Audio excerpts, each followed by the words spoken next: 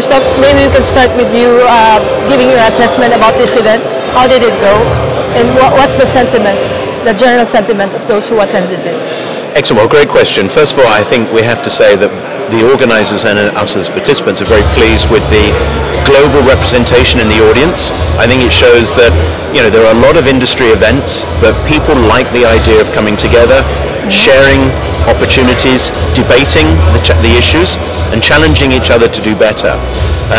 And I think in terms of overall as well, I appreciate the media being here, because I think this is something which the messages that come out from this conference, you really have an incredibly important role as conveying that globally. And to me, we're still just the first morning, but it's the optimism. You know, that we know that currently right now the global economy is under some turbulent times for the first half of this year, but it's the optimism that we're in a really good place structurally, and that once the consumer behavior will turn back to positive rather than cautious, the air cargo industry is going to be able to serve the demands of the global economy much better than previously. Okay, in your opinion, what are the top 3 challenges that are facing the industry right now? Right, great. Well, first and foremost, I think it's people. We have to make sure that as an industry we can attract, retain, develop the next generation of workforce. It's so crucial. We need their innovation, their ideas, their passion, their commitment. So we have to create a different environment to encourage and inspire that next generation to work here. That's one big challenge. Second big challenge is getting through the current economic turbulence. You know, it's a case of a lot of aircraft are out there. We've got to somehow get through this period of reduced demand, so maybe for the next 6 to 8 months, so that we can then poise and capture that opportunity when it comes back. And maybe the third area is actually looking at sustainability. Sustainability, it's not just about the environment, but it's about the planet, it's about global communities, and it's about people in general as well. And it's not just a buzzword, it's something which I think is going to be imperative to help the industry grow and operate.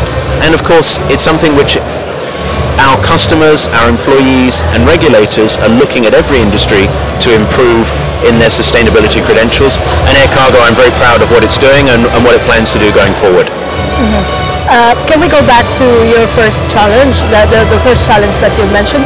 Why is it hard for the industry to retain talents, do you think? And what can companies do to entice them to join the force? Right, well that's a great question, because I think what we have to do is we have to change the way that we're trying to appeal people.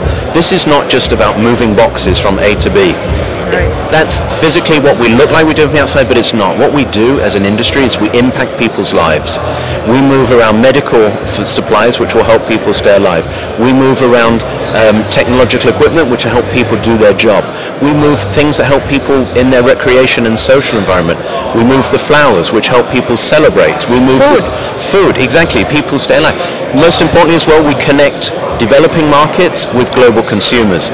And if we can take these really positive, uplifting stories out to that next generation, we can create in their mindset the desire to say, I want to be a part of that industry because that can impact the world and I want to play my part. And once we can build that inspiration and that motivation, we'll breed loyalty, and then we can build long-term relationships. Okay. Thank you, sir.